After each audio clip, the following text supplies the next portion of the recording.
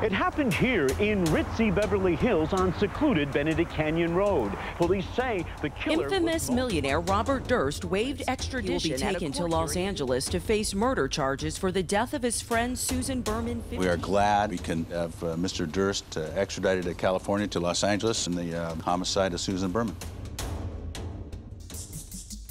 Robert Durst has had an incredible run of getting away with murder. I'm Jeanine Pirro. I was the district attorney in Westchester County at the time that Susan Berman was killed. I've been reporting on the bizarre case of Robert Durst now for nearly 10 years. He's the New York multimillionaire suspected in a series of murders. Bobby, did you kill Kathy 20 years ago? I believe that he murdered his first wife, Kathleen. Then, the crime that really put him on the map. Durst was charged with shooting and chopping up a neighbor in Galveston, Texas in 2001. What makes him think he has the right? He threw his body away like garbage. With the jury, find the defendant, Robert Durst, not guilty.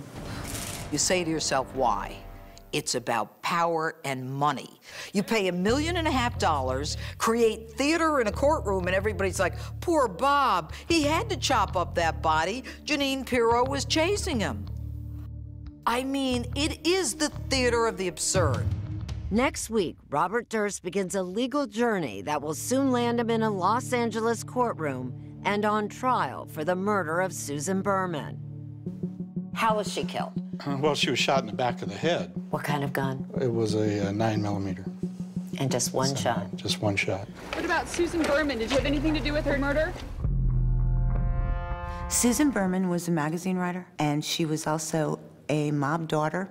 In a weird way, maybe that's why I became a journalist, because there was always a story that I knew someday I would have to get, and it's my own. The initial reaction was her father was in the mafia. She was shot in the back of the head. This is like a mafia hit. And I thought, the mafia isn't after Susan. Tonight, exclusive video of Berman and an interview with a former prosecutor who has hunted Durst for years. His attorneys say he wants to go on trial for Susan Berman because he wants to clear his name. Clear his name? This guy wants to clear his name? If you believe that, I have a bridge to sell you. I mean, this is beating the system at the ultimate game, a game of murder. So the question is Durst crazy, or is he crazy like a fox?